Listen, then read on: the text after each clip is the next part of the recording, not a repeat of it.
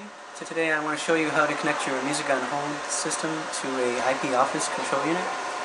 And I just want to remind you that it is important to have music on hold on your system because it gives you a chance to tell callers about yourself, about the services and products that your company has, and testimonials and honors that you guys have, things like that.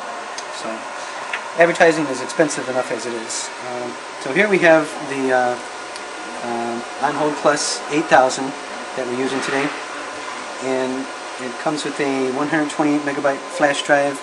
That's you can use up to 2 gigabyte flash drive if you want to, but this one normally would be big enough for most companies. So you just want to install that on the side there. It's just like a regular USB port. You can the cord that comes with the unit. There's actually 2 cords that come with the unit. This is the 3.5 millimeter jack that's on the back of the IP office that comes right with the unit for you. You plug in this side, plug in the other side to the port that's labeled audio on the back of your control unit, and just plug in the power from your power supply.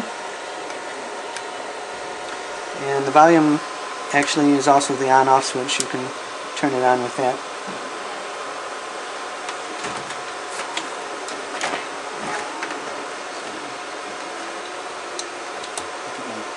Phone started up here.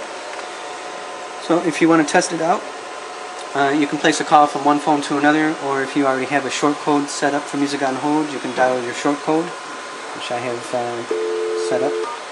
And you hear that it's playing.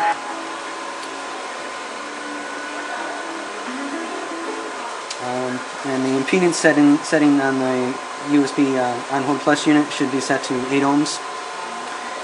If your music on hold is not working on your system, you can check to make sure in the manager program that it's set to external.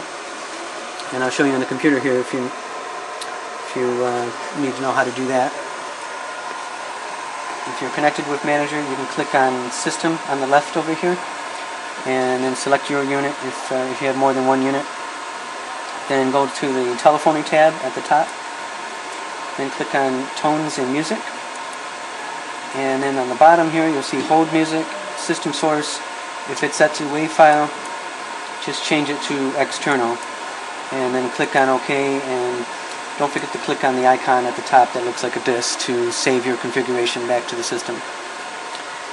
And that's basically all there is to it. You should be happy and ready to go. Thanks for joining us.